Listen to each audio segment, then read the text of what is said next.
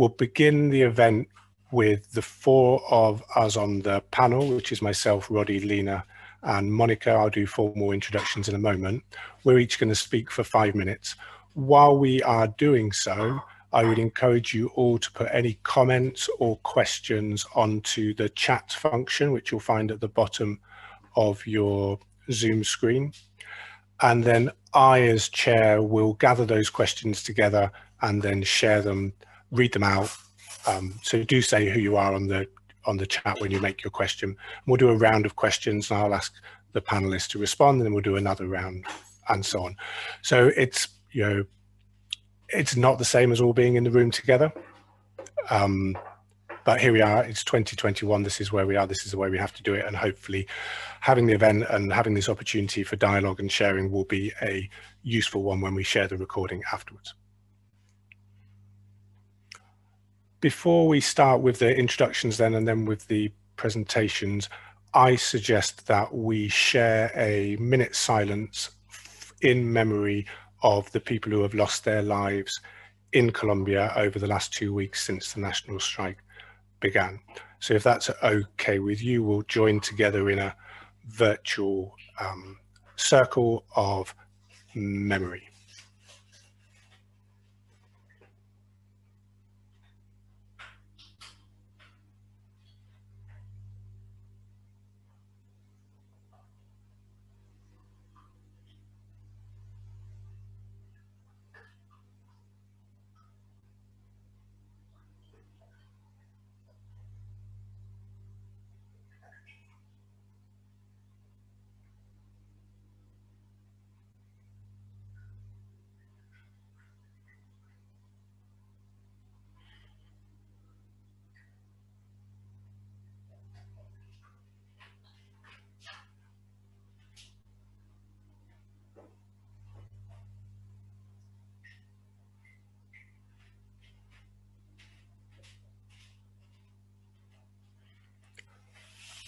Thank you all very much for observing that so impeccably, even though I know that I've forcibly muted your microphones.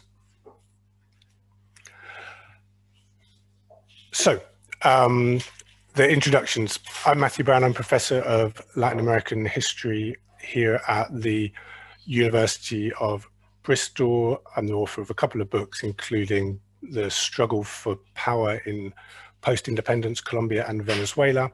And I run a project with a bunch of colleagues at the National University of Colombia called Bringing Memories in from the Margins, Transitional Justice and Creative Methodologies for Reconciliation. I'm going to say something first about the historical context for the event. Then I'm going to pass over to Dr. Roddy Brett, who's a senior lecturer in the School of Politics, Sociology and International Studies here at the University of Bristol, and author of a forthcoming book, I think, Roddy, if not finished, The Role of Victims and Perpetrators in Peacemaking in Colombia. Then Roddy will hand over to Lena Malagon. Lena is Research Associate in the School of Law at Ulster University. Her PhD is from St Andrews in 2019. She's a human rights lawyer and is physically in Bristol, and so therefore is part of our wider family of colleagues on these subjects. And then finally, we'll travel to Bogota, where we're joined by Dr. Monica Amador Jimenez, who is Research Associate in the School of Geographical Sciences at the University of Bristol, and the researcher on the Bioresilience project. Her PhD is from the University of Oslo, and also, like Roddy and Lena, has extensive experience of peacemaking in Colombia. So, without further ado, we'll crack on. Here's the historical context for what is happening in Colombia at the present. I'll be very happy to be critiqued for my interpretation when we come round to the questions and to take comments and interpretations. I've done the kind of classic historians thing of dividing into the short term, the medium term, and the longer term causes. I'm sure much of this will be familiar to most of you from the media coverage and so on, but I thought it would be quite useful to just chunk it together in this format. So, of course, the short term causes of the national strike and the protests and the violence which has accompanied them was a tax reform proposal from the government, which was ditched after a week of the protest. The finance minister was also replaced. There were many protests and rebellions in Colombia's history caused by tax reform, most famously that of the comuneros at the end of the 18th century, which is perceived as being one of the causes of the independence of what is now Colombia from colonial rule. The Comuneros rebellion at the end of the 18th century was diffused by negotiations between the viceroy and the Archbishop of Bogota at the time.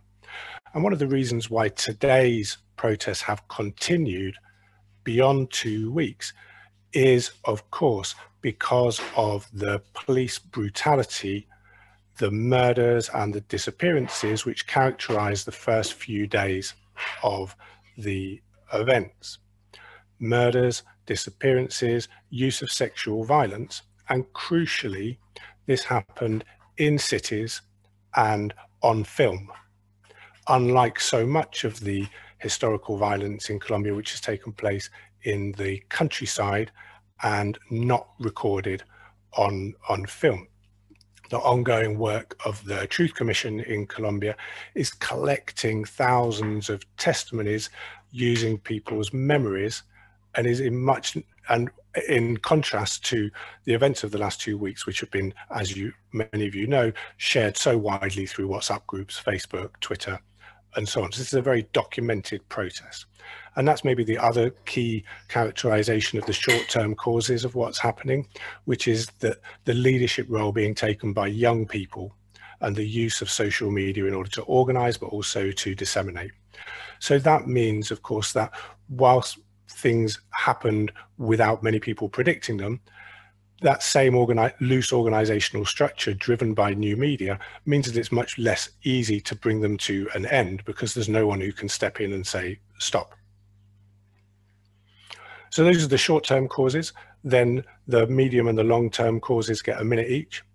The medium-term causes would be the slow, fragmented, and sometimes incomplete implementation of the peace accords from 2016, which have been underfunded and undermined in some aspects by the government itself and other actors, most prominently, of course, the assassinations of community leaders during the last few years.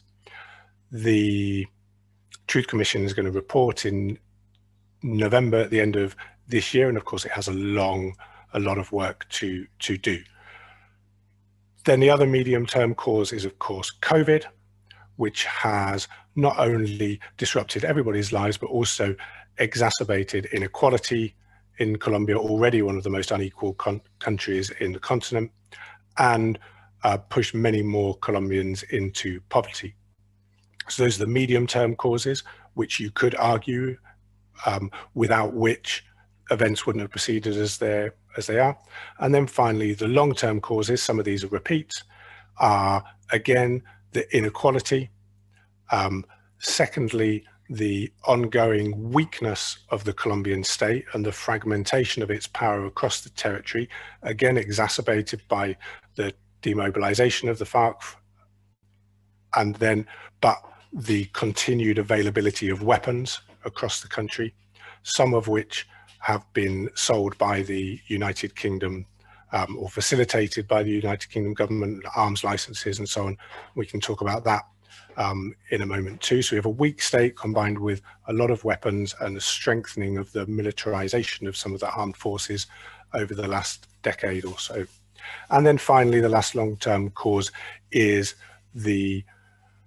what I guess we have to call a tradition of political violence, or maybe a resignation to the use of violence for political ends. There are presidential elections next year, and in many of the discourses that we see surrounding what's been going on over the last 2 weeks, we do see the circling of candidacies and potential running alliances and so on, which can't, I'm afraid, be avoided, that some of this is being manipulated for political ends on all sides. So there you go, the short, the medium and the long-term causes in your 5 minutes. I will therefore hand over to Roddy for your 2 pence worth. Roddy. Thanks, Matthew. Great that everybody's here. So in a way, I'll probably overlap a little bit with what you were saying, but I guess I'd start by saying that the violent, catastrophic events happening now in Colombia are, of course, as you were mentioning, part of a longer term, what I would say is a permanent and embedded crisis within the Colombian state and society. And that's been characterized by a kind of pendulum swing between violent conflict, often civil war, historically speaking, and episodes of institutional stability that is essentially driven by the absolute closure of the economic and the political elites to permit even what is the most modest economic, labor and political reforms that would effectively permit the distribution of power and resources out of the hands of that oligarchy, which is considerably small. And this has been, of course, exacerbated recently by Duque's unrelenting neoliberal policies and by the COVID pandemic, but it's historical in nature, right? The immediate antecedent is also, to add to what you were saying, the Paro Nacional in 2019, but the recent wave of protests also take place in what has been 3 years of attacks against the architecture of the peace agreements by the Duque government, the killing of social activists, as you said, former combatants. And in short, for me, it feels like the peace process kind of never really happened and the war continues. And in the wake of the peace agreements, much of society wants change, but the elites aren't letting go. In that regard, it reminds me very much of Central America. So you have a highly polarized society that's akin to living in a de facto apartheid along economic and political lines, where you have a kind of continuity of the past and sort of the permissibility of the use of violence. The protests, as you say, were sparked by a regressive tax form that kind of sought to shift the burden of what's an economic crisis that's been going on for ages and the budgetary shortfall from COVID upon those who, of course, can least afford it, whilst giving kind of benefits for large companies.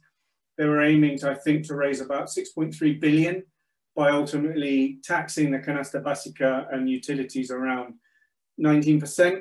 And of course, that's in the context, as you mentioned, an acute COVID crisis, a paltry program of vaccination and testing, the third worst death rate, I believe, in Latin America, generally speaking.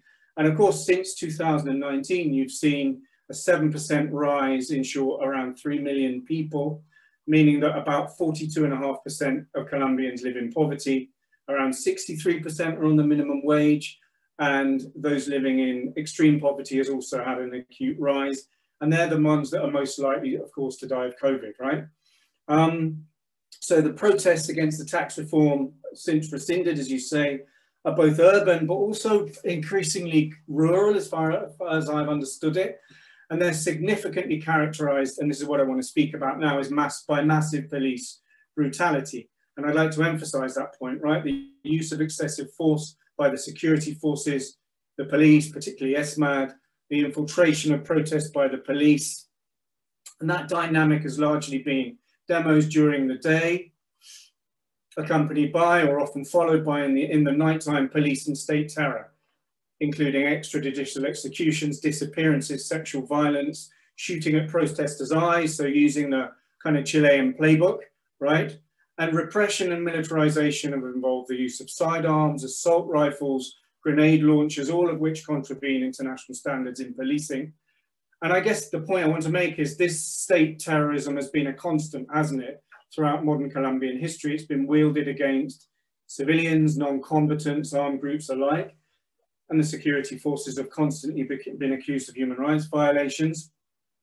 And that state terror, and I think this is cyclical and certainly evidences continuity, has always been used to prevent challenges to kind of exclusionary political and economic model that effectively reigns in Colombia, and has often used or signaled scapegoats, trying to allow the oligarchy to exculpate itself. And of course, in the context of the Cold War, that was somewhat easier. They could blame the armed insurgencies, but the narrative's getting old since at least the partial demobilization of the FARC, or its remobilization afterwards. But the government still blames the protests on leftist youths. I've seen a lot of discourse on terrorists, vandals, subversives, and so on.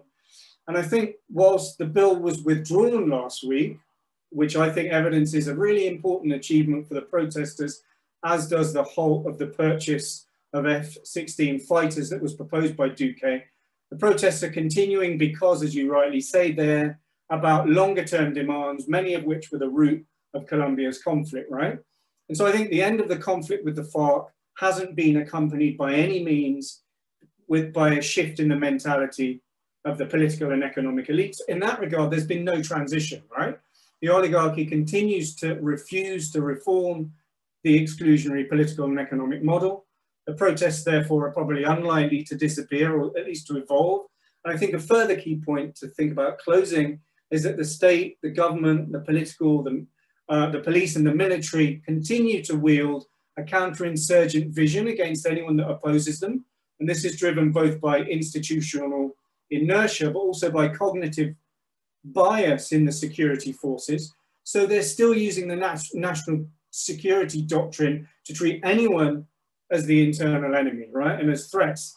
And I think Colombia desperately needs a new civilian police force, subject to oversight and accountability, not a counterinsurgency police force. The war hasn't ended then, I think, in that respect, because it's never been about defeating an insurgency. It's been more about upholding and preventing any challenge to the oligarchic system. And as you say, in the context of the elections, we need to demand government support the spirit, fulfill the commitments enshrined in and implement the peace agreements, and also think, as you say, more widely about the question of addressing exclusion and inequality that was ultimately at the root of the conflict, right? And we need to stop saying that Colombia's economy and democracy is the most stable in the region. They're not, they never have been for anybody but the minority of Colombians. So that's what a lot of the stuff I've been reading in the BBC, right? Colombia is the most extraordinary economy. That mainstream discourse needs to be challenged.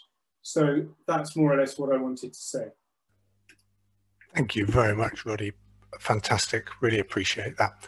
Going to hand it over now to Lena. Lena, over to you. Thank you, Matthew. Well, as Roddy and Matthew mentioned, the social discontent is not for now. The protests against the government began, as you know, in November 2019, in the framework of the Latin American protests in Chile, Ecuador, Peru, Bolivia, and people, in particular the middle class, were demanding for the pending promises of social and economic rights and the fight against corruption. At that time, President Duque called the Great National Conversation in order to listen to citizen demands and different social actors. This is something never happened. They had some meetings with no results. And then the pandemic arrived, as my colleague mentioned, and then the conversation was cut short and the social crisis deepened. In this context, the president came out with his third tax reform over his presidency, charging more the work of the middle class and basic food, and excluding products produced by the companies which financed his political campaign.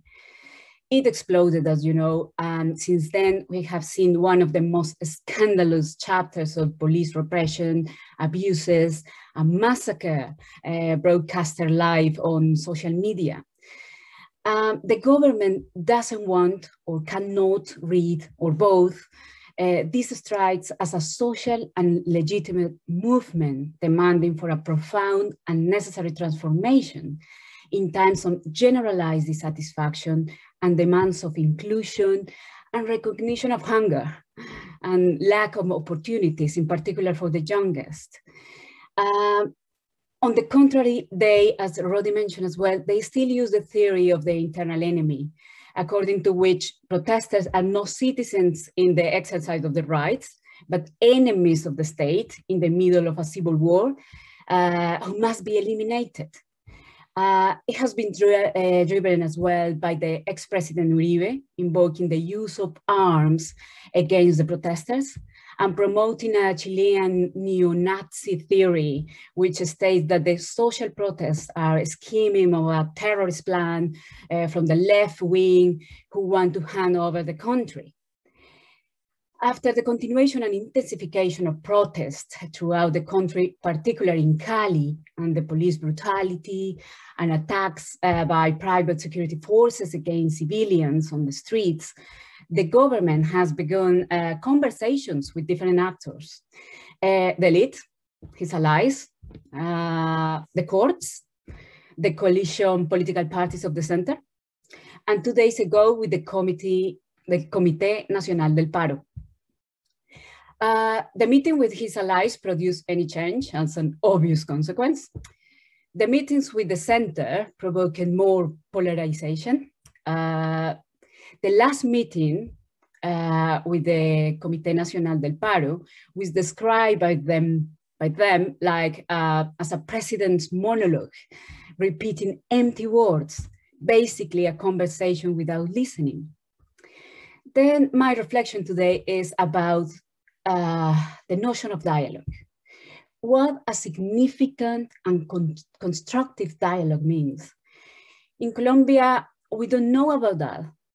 The government and the Congress don't understand the term, and they confuse dialogue with long and empty conversations.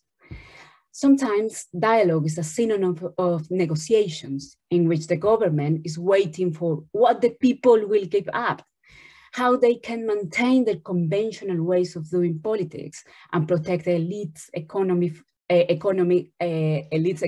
and political interests.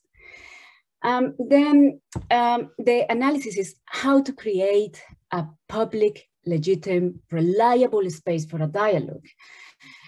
We need many hands on this. It's not an easy task.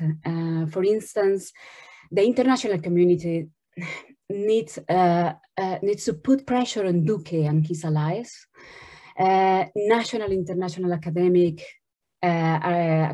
researchers, organizations, institutions who can facilitate a favorable environment, starting with the always excluded, that in this case, I'm referring La Primera Línea in Cali, La Minga Indígena, the militarized communities in Chocó, the young people on the streets in Bogotá, Medellín, Pereira, and along, etc. An improbable dialogue is urgent, and we can help to build it.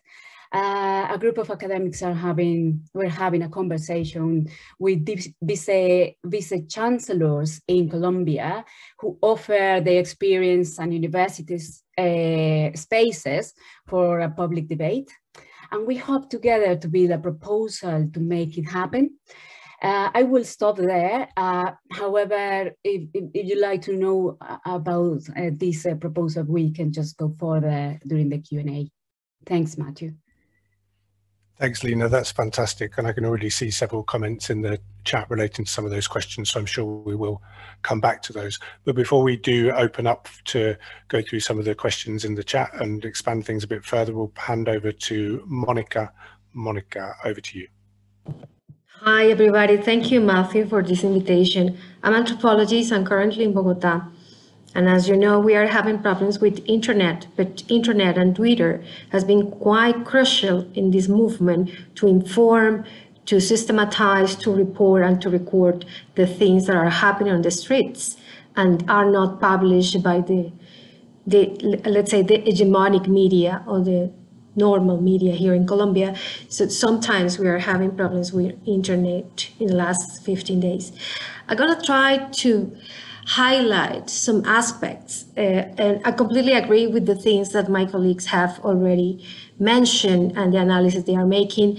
But I would like, as an anthropologist, I would like to highlight some events and things that are happening during the last days mainly, and will help us to understand the complexity of the situation that we are facing in Colombia and the parallels and kind of similarities we are also seeing in other protests during these last 2 years in Chile, in the United States as well, but also in El Salvador, because similarly we are experiencing a process of re-emergence of neo-fascist or empirical and in the practice a state of exceptions, no undeclared state of exceptions. So I have written a piece because I have difficulties with my English sometimes, so I prefer to read if that's okay for you. On May 9, that is to say a couple of days ago, in the day 12 of the strike that started the 28th of April, and alive, through social media, we saw how an armed group of men in civilian clothes went out from a white UCB Toyota and fired to the indigenous ward of Cauca in Cali, the Minga. The balance was 10 indigenous people seriously injured, the men in civilian clothes, we don't know, paramilitaries, police in civilian clothes, civilians taking justice in their hands, disappeared. We don't know yet who were these people. The responses to this attack against the unarmed indigenous people from the government in television was, the indigenous must return to their resguardos. And from the hegemonic media was, there are confrontations between citizens and indigenous. The Santos peace process never ended up its commitments to change the military doctrine of the armed forces, and this is important to mention. The national security doctrine, inspired by the military doctrine that the United States expanded in Latin America during the 70s to contain communism, creates the figure of the internal enemy, consisted of communists, socialists, guerrillas, or unionists. The military strategy consists in considering these subjects as a valid military target, and therefore gives the armed forces green light to eliminate them. Alexis Lopez is a neo-Nazi ideologist from Chile and an admirer of the former dictator Augusto Pinochet, who seems to have been advising ex-President Álvaro Uribe and doing seminars and workshops for the armed forces in Colombia, spreading the theory of the dissipate molecular revolution, which is a postmodern concept from Deleuze and Guattari.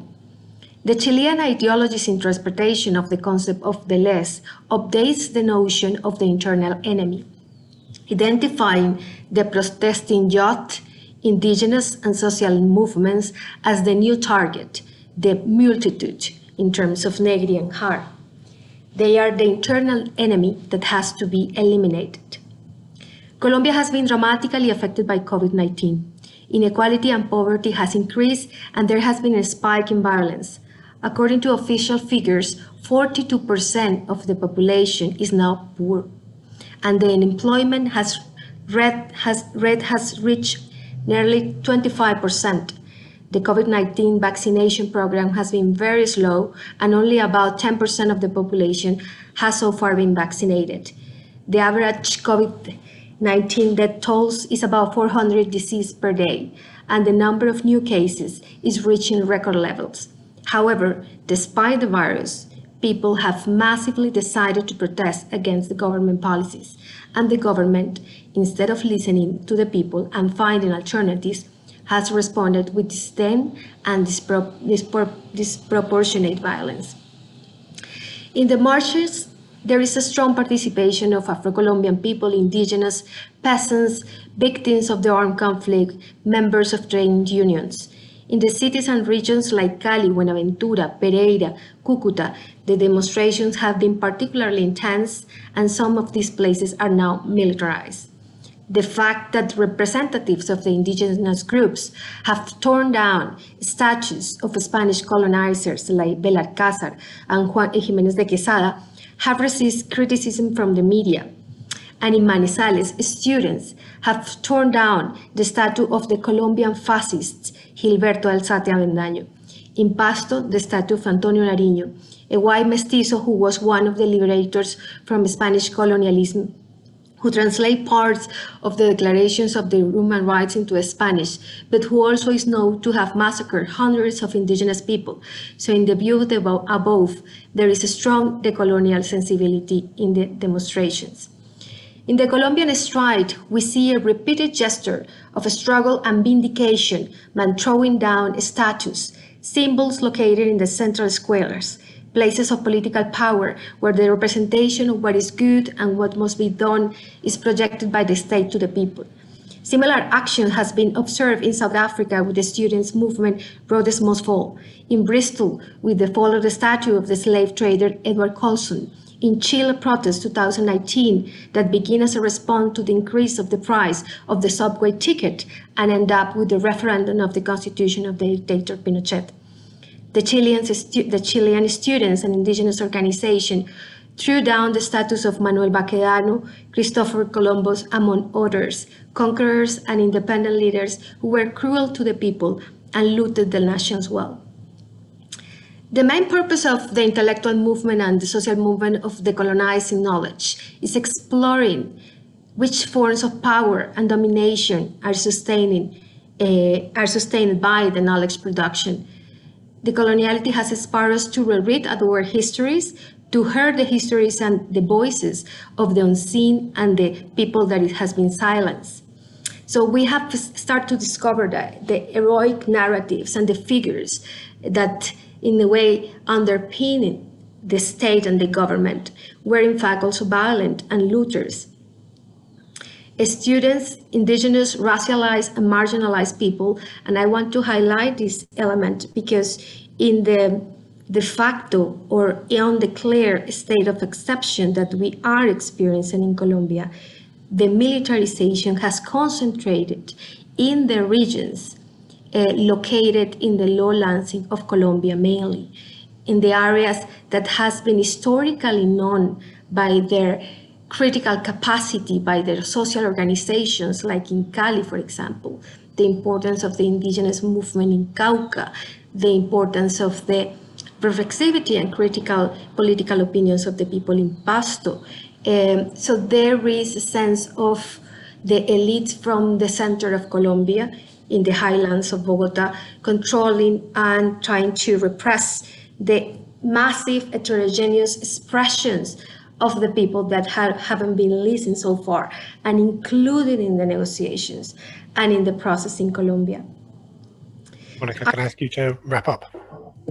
Yes, sure. I just want to mention this element, which is crucial to understand this very rhizomatic and horizontal, because there is another important element. The people do not want to be represented for politics as usual, for the same politicians, for the same leaders, but they are claiming a different kind of methodology and interaction with the state. And the state hasn't been able to understand that, and on the contrary, have response with more violence. So I just want to stop here, and I think it's important to think that these movements are claiming for new political imaginations and new methodologies to relate between citizens and the state. And thanks. Thanks very much, Monica. There were a lot of comments from what you've been saying already on the chat, so we'll have a chance to come back to those. So what I'm going to do now is I'm going to read through some of the questions from the chat. Thanks ever so much for people who've been posting on them. And then I'll ask Lena, Roddy, Lena and Monica again to respond to whichever ones you choose. And then whichever ones are left over at the end, I'll answer. So the first one is from Marta. Hi, Marta. This is a question about why social media, and I'll add traditional media here in the UK, haven't really said anything about Colombia in the last 2 weeks. Some of my colleagues in the hospital have not any idea and create untruths about it. Also point to some situation about Venezuela. What's the real interest here? Then there's the question from Sandra Arbeláez. Hi, Sandra. I totally agree with what Roddy is saying. I'd like to add that there are other short-term causes for the continuation of the protests. The proposed reforms to the health system, work and pensions, which would introduce a US-style health system, reduce even more the rights of workers and practically rob working people of their pensions. There are also other long-term causes, such as the underlying class and racial tensions that have been exacerbated by this government, which has violently repressed people from indigenous and black communities from the start, as well as putting a blind eye to the killings of human rights defenders from these communities. Then there's a question from our colleague Diego Acosta. Hi, Diego. A question to the whole panel. Why do you consider that the epicenter of the protests has been Cali? And what is the role of the systemic racisms in these protests? Then there is the question from Diana in Exeter. Hi, Diana. I was wondering if this unrest can be traced back not just to the 21st of November 2019, but even before, maybe the 2013 Great Agrarian Strike, or before the many dialogues that were held in 2014. Promises have not been fulfilled. Many were integrated into the peace agreement, which has not been fulfilled either. So we may be talking of accumulated discontent of years of promises and dialogues broken. Roddy made another good point worth its own analysis, the special military character of the police in Colombia, which makes unclear who coordinates and gives orders. So the bad apples narrative has been kept for years as well. Then there's a question there from Sandra, which I've also received separately on the WhatsApp group of people, which has been set up to coordinate events in Bristol. And I'll, somebody will confirm to me on the chat later on, but I believe the next meeting of that is for Sunday, 3 p.m. on College Green in the centre of Bristol, for those of you who are here, which is how can we pressure the UK and other governments to take action and condemn Colombia's state violence. I've written to my MP, but I feel that's not enough. Maybe Roddy, Lena, Monica, you want to come in on that? Yeah. Then I also have another question from Liliana Arango, part of that group. Is there any effective action from the international organizations versus the Colombian government for the human rights violations which have been committed? Definitely, I know our panelists can come in on that. Then there's a question from somebody, what are your thoughts on the UK government training the Colombian police? We can come to that. Yep, I said Diana's one. Then Nick Morgan. Hi, Nick. Very difficult to capture such a complex phenomenon in such short interventions. Tell me about it. The Cumbre Agraria, I go a step further. In the ecology of social movements, the agrarian, rural, collectively titled movements have been much more dynamic, but this might lead to far greater organization in the cities, creating a real urban movement not captured by political parties. It smacks of the Caracazo to me. Super. Thanks for that. Then a question from Adriana Suarez. Hi, Adriana. What role do the failed peace agreements, can you give specific examples? I'm thinking about, what role do the failed peace agreements, can you give specific examples, have? I'm thinking about failed programs to eradicate illicit crops in the Amazon, play in these dissatisfactions, and do you see differences between what is going on in rural areas and what is happening in urban centres? Do rural and urban areas come together in these demands, or are these more urban demonstrations? Thank you. And there's another question secretly about how can you join the WhatsApp group about the Bristol, what's we calling it? Coming together, convergences. And if you send me an email to matthew.brown@bristol.ac.uk, I'll send you the link to it. That's probably enough questions to be getting on with, do you think? Roddy, over to you. You can answer. And look, we've got 12 minutes before we're going to wrap up, because this is a short, we're not going to have enough time to do it all justice. Should we do it again? I think we probably should. Okay, so Roddy, you've probably got 4 minutes to answer all those questions. Yeah, no, thank you. Brilliant questions, and we need a longer discussion. Absolutely right. Let's do it again and have follow-up. I think that's part of the problem, is that there are all of these kind of disparate, very interesting, very good meetings, but we need kind of articulation between them and follow-up. So that's a great idea. Just really briefly, just probably on the things that I can answer. So usually, Diana's question, usually in peace processes, there's a clear commitment to reform the police, or particularly police that have been historically repressive, as is the case in Colombia, of course. Reform the mandate of the armed forces, kind of purification, depuration processes, right? To make sure that those accused of human rights violations aren't participating still in them, in the military, and to seek accountability for them. In the case of Guatemala and El Salvador, that was really important, right? There was the proposal for a new Policía Nacional Civil. In both countries were formed. They've had their own problems, absolutely. But in a sense, that was predicated on the agreement of the negotiating parties that the police forces had played a problematic role as a repressive state apparatus. It's not been the case in Colombia. As far as I know, that commitment wasn't made in the peace agreements in terms of the police forces. And as Monica said, and Lena said, and you said as yourself, Matthew, the problem is what you have is the existence of a militarized police that continues in Colombia, that hasn't been forced institutionally to align itself with some of the key spirit of the peace agreement, and therefore it's kind of still existing, it's still there, and it allows, as Diana says, this kind of bad apple question to be maintained when it isn't a bad apple question. It's the fact that the military doctrine is, the police doctrine is based upon a militarized national security doctrine, and it's systemic and it's systematic, right? So I think in terms of lobbying, thinking about how that might move forward, there's always been lobbying around the police force, obviously, but and I saw, maybe I was wrong, but the ESMAD, the US support to the ESMAD has been temporarily stopped. Is that correct? That seems to me to be a really important line linking to the issue of, you know, police training. Police training, given what the police has been doing in the UK recently, police training, any other national police force on human rights doctrine is in itself highly problematic, but I think that will be a focus. We used to do the same back in the 90s when I was involved in solidarity work on Central America. One of the key questions was police training in Central America.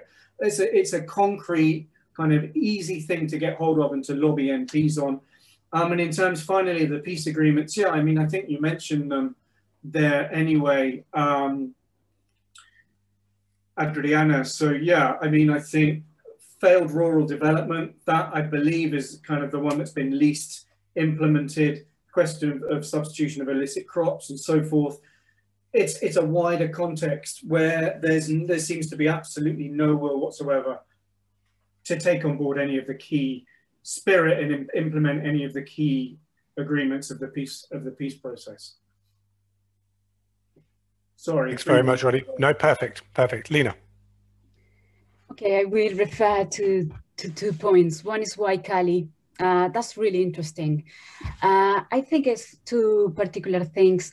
One is about Cali has very important, solid indigenous communities that have had an important, all of them around Colombia, but I mean there they have a really important Minga that have been working on just all these issues for years, and I think that's one of the key issues. They are really important, but it's only about a big population. I mean, in terms of balance numbers, they are important there. That's one of the things. The second one, and probably is quite interesting, is the direct impact of the drug trafficking on that city. Cali lives, and its economy is maintained for years and decades based on the drug trafficking. Then these barrios in which they had the most important presence, people living there with enormous and very expensive houses, everything, the economy is around this. And they were who were defending against the Minga and against the Guardia Indígena. And definitely this is the moment in which we can see clearly the contention that they had during the years between the social, the civil society organizations demanding for opening the agenda, the public sphere, and at the other side, how governments at a local and national level had been living with the drug traffickers and actually taking advantage of the business at all levels, at national level, at local level. That definitely is, this is a social bomb there, a social important thing that is there. In particular, then definitely we will know more in the next probably days about what's going on there. But definitely it's something that is many people asking for changes from there, and this lack of, or the exclusion that many are in Cali, in particular with this situation. The second one is about the UK government and the actions related to them. And I have to say that the UK hasn't had a great interest in Colombia in general, as you mentioned. Then it's not new for now. I know that at least The Guardian habilitated a WhatsApp for receiving some of these news from Cali, from the protests in general. However, that is absolutely true. It's difficult to create this interest, and it's not natural in the international agenda. However, I think that's the thing that we can do now, and is try to propose this dialogue, this substantial dialogue, and I hope we can do more with strategic actors, and definitely we will publish to all of you how to join and how to support the idea that are coming from Colombia in this sense. Thanks very much, Lina. Perfect, wonderful. Monica. I'm going to be very short.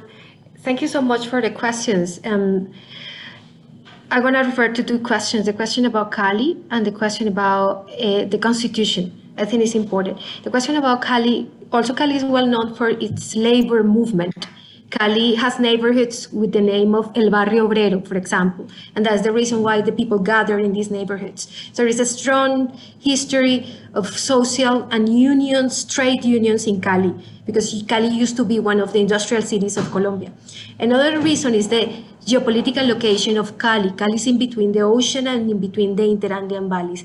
And the Interandean valleys of Colombia are the areas where cocaine production and cocaine cultivation has been concentrated during the last 2 years after the peace agreement. It was a new phenomenon, and the mafias are controlling the Interandean valleys. If you see the map on the Interandean valleys of Colombia, from Catatumbo to the valley, you see all the massacres and operations have been concentrated in them, even though the state hasn't intervened them. So they are more or less controlled by the mafias. So the people is tired of being controlled by the mafias, and the people is tired of being excluded from central politics and ignored by the government. So that's the reason that Cauca, Chocó, Nariño, and this area of Colombia has been like gestating a social explosion that we are seeing now. That's one thing.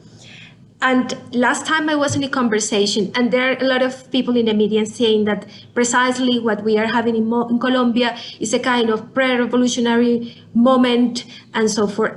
My opinion is quite different. Instead of seeing a revolutionary moment, which is the people, in fact, associate to the use of guns, what we see is a peaceful moment. And I could say we have a moment or a pre-national constitution assembly moment, which that never happened during the peace agreements with FARC.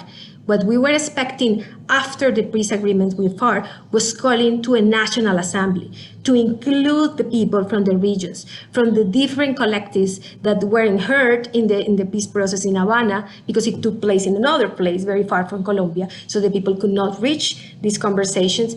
That's what we were expecting. So what we see is un momento pre-Asamblea Nacional Constituyente, where the people is claiming new methodologies, where the people is claiming to be listened, and is claiming also to have a new relation with the state, and not only following a proposal from the government. There is a new element now. Uribe is making some concessions. We have to make clear that now the tax reform is not taking place. It has been derogated. And also the health reform has been derogated. And now Uribe is saying, because in fact, Uribe, who is governing the country via Twitter, he is making a concession with the youth and with the young people, saying that during the next semester that we have free fees for entering universities for the people in stratos, because we are organizing Colombia in different strata, for those, the poorest 1, 2, and 3. And now we also, at the same time, in the amid of these demonstrations, the government decided to start or initiate dialogues with the guerrilla ELN. He has been in Cuba. So this is a new scenario right now. What we interpret from what is happening now is that they want to create some small kind of concessions to reduce the volume of the demonstrations. But by bringing the negotiations with the ELN, I think that something new is in process of configuring that could be a new form of stigmatizing the social movement. So we prefer to separate the negotiations with Ellen with this peaceful and different social movement. Yeah, maybe you have more questions about it in the future. Yeah, I think that's probably one that we're going to have to come further to, because as we can see from the chat developing down the side of the screen, we're going in lots of different directions, and there's certainly we can agree that not all of us are agreed on everything, and that definitely, as Roddy said before, that definitely motivation for more of these kind of events, and hopefully, who knows, one day soon in person in a lecture theatre in the University of Bristol, where people can talk to one another afterwards rather than me just pressing end meeting and that's gone. Our time together is up. I would like to thank all of you for coming and participating in such a respectful manner. It's been absolutely exemplary. I'd like to thank Roddy and Lena and Monica for their excellent thoughts and presentations. I'll send you all an email when we pop it onto YouTube, and we can continue this discussion on the comments section on YouTube. How's that for a different scenario for academic discussion? Thanks ever so much, everybody. Take care, stay safe, and un gran abrazo. Ciao.